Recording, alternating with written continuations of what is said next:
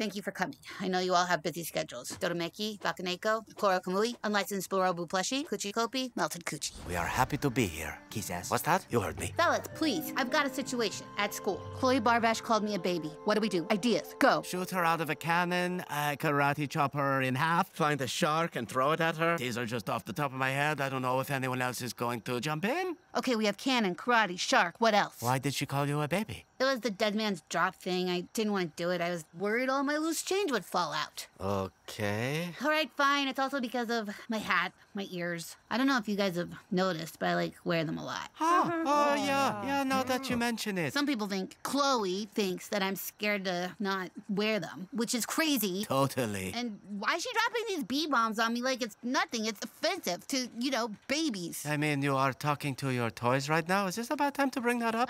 Your collectibles? Damaged collectibles? Some of you who are lucky to still be in the mix? Yep, right, got it.